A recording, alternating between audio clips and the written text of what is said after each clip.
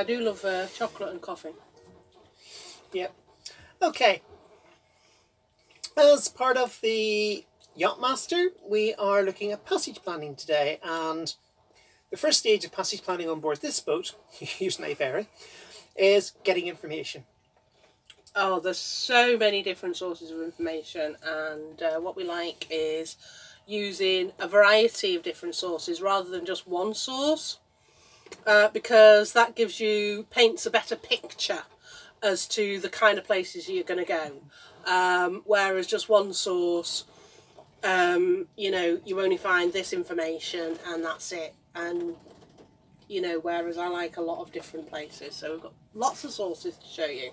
Now, our little mascots here are representing something we can't put on the table, and that something is local sailors. Local sailors are a good source of local knowledge because they sail here all the time. They know the area intimately, they know it well, they know all the shortcuts, and they know what's safe and what isn't safe. They know the things that people won't dare put in books. So one of the things we have done is we've talked to a lot of local sailors while we're here, and we've recently attended a talk and they've given us more information, and before we leave we'll get yet more from other people. We like joining Facebook groups because that gets you in contact with local people who know their areas very well. So as I say, Facebook groups are really good for getting additional information on top of the sources of information we're going to talk about today. Alright, so what we've got in front of you, and we'll go through them so you don't have to strain and get close to the screen, is sources of information that we use on board the boat. And as you can see, there are quite a number of them. So if we start over there, that would be a good place. Alright, this is the most obvious source of information that people look up, and it's the good old chart. And we've recently spent a tiny fortune. Definitely a tiny fortune. Buying basically all the charts we need to cover the whole of our cruising range for the year. This was about 100 quid's worth. Now, people say, why do you get paper charts? Well, we've got electronic charts anyway. We've got them up in the binnacle, we've got them in a little chart plotter here, we've got them on our little tablet. Yeah, we've got them on our tablet as well. Yeah, so we've got lots of electronic charts, but what happens if something goes wrong? Well, people say, oh well, you'll never lose GPS. Maybe we won't. We could lose power on board the boat. That's definitely true, because we have had that. We've had power issues on the boat before. So we could lose power on the boat, and if we lose power on the boat, all the electronics switch off. Oh, I've got my telephone. Yes, you have. And after about 4 or 5 hours, you'll have used its battery up. So you're now at sea with no batteries, no power. What do you do? You're back to this. The other good thing about paper charts is somehow or other they give you a much better feel of where you're going. The electronic charts are great at getting you... They're great at what they do. They are great at what they do. And they're great at detail. And they're great at the detail. So I do like my electronic charts. But they don't let you...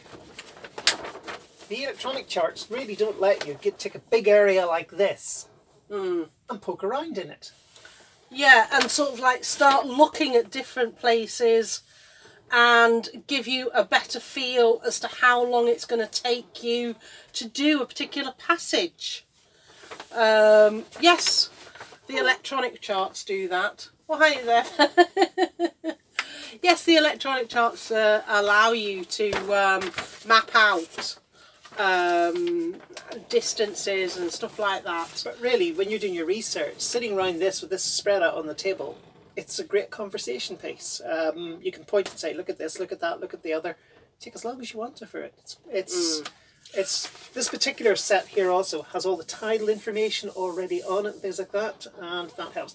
Now when we're doing this, we still use the electronic charts. Oh, absolutely. And what we do is, when we're looking at this, we look at an area and then we zoom in on this and have a look at it close up. So this is like our overview and this is like our detailed view. It certainly is. Put that back over there. In this particular neck of the woods, tides are a thing. Yeah, tides are very important. You've got a lot more tidal areas and tidal flows to thinking about, and also the heights. Now obviously we initially were in Liverpool, and it's not unknown to have a 10-metre tide in Liverpool. 10.4 was the most I ever recorded there, or saw when I was there. So that's a lot of tide, and that can change 6 hours. How much water you have underneath you in 6 hours. Now that's an extreme case for this area. I mean, here in Bangor, the tide height is about 4 metres. Yeah, so it's 4 metres of tide here. So, and we have been here at 4 metres. We've been here when the 4 metre mark on the wall has been covered up. Yeah. So that's the tide here. Different places have different tides, so it is a very important factor. And some places have what we call tidal gates, and that means that you can only get into a particular place at a particular time. So you really do need when the high water is, so that you can get in to a particular place. Yes, like for example Conway. In North Wales, it has a tidal gate, and the tidal gate is, I think, plus or minus 3 hours or plus or minus 2 hours. It's plus or minus 3 for plus Conway. or minus 3 hours of high tide. So if you're arriving at Conway, you must arrive either 3 hours before or 3 hours after high tide, or else you don't get in. So things like that. Now, one of the sources of information for that is you can buy a small set of tide tables like these, which just give the tides for every day of the year in a particular area. And this is the REC area, and it was last year's tide table, 2019. You can also buy these little doobies, which are quite useful actually. We used this one in Scotland. Yeah. Last year. And this one is for 2019 and 2020, and this one here is for 2020 and 2021. And it's got all the days of the year, and the days have little letter codes on them, and you set the letter code up here, twirl the wheel round until it matches up with the colour of the area you're in, and it tells you what the tide state is. So it's a little quick, it doesn't tell you how high it gets, just tells you what it is, high tide, low tide. It can be useful. It's not perfect. The ultimate... Lordy! The ultimate thing for somewhere like this is Reed's Nautical Almanac. And this has got all the tide information for basically the whole of Western Europe. For 2020. Yeah, this is only valid for 1 year. Now, we got away with last year using an almanac which was 4 years out of date. Yes, 2016. So, but the tidal information when you're using an old almanac is not correct. The ports don't really change that much. The contact information doesn't change that much. So it's good for that, but the tidal information is rubbish when you talking about... A book like this will have information about tidal streams. It will have marina layouts and things like that. It will have important approach information, such as the frequencies to contact the harbour master on. Whether the place is gated with a tidal gate like Conway, and if so, when's the drop time for the flaps. So that information generally stays up to date, although the tidal information shown here generally doesn't, because once 2020's gone, this is all historic. But like Beverly says, you can buy a small tidal information book for the year. Reed's Almanac, 50 quid. Little tidal thing, £2. Yeah.